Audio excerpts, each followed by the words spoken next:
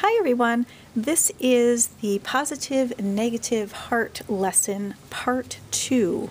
So you've colored in your 6x6 square with either crayon or oil pastel, and you've tried to cover or color it hard enough or complete enough where there is very little to no white paper showing. Now the next step, we're going to add a little bit of texture to our picture, and you can use a pair of scissors, and I'm going to leave it closed, or you can use a paper clip. So I'm just going to take this and I'm going to basically scribble or just use some different types of line around there. And I'm just adding a little bit of texture. So here that looks a little up close. And there's some oil pastel crumbs I can kind of wipe away if I want to try to be neat. All right, so the next part, we're going to flip it over and we're going to be drawing a heart on the back because we're going to be cutting out a heart shape. Now there's a couple ways to do this. I want to show you this way because I know sometimes people have a hard time drawing a heart, and I want to show you what I think is kind of an easy way. So I'm going to take my pencil, and somewhere in the center I'm just going to draw a line down, not to the end though, and then I'm going to make an arrow at the bottom. Then I'm going to come up here and I'm going to make a big bump out, come out, and then it connects to that side of the arrow. And I'm going to do the same thing on the other side.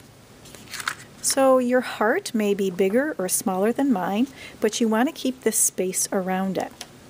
Now, of course, this is white paper here. Another way is to just fold it in half and to draw half of a heart.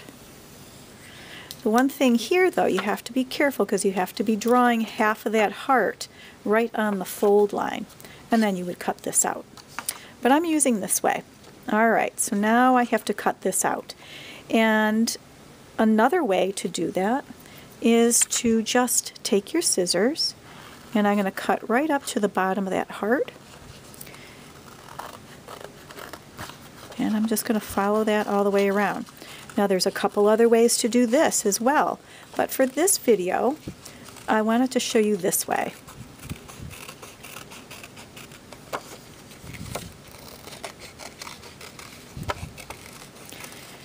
So positive and negative space. Positive space is the space an object takes up. So here we have our two pieces. In this side, my heart is taking up the space. So this would be positive space. The area around it, or the background, would be negative space. This heart, this heart is the main focus of the picture. So this is still positive space, and then the background is the negative space.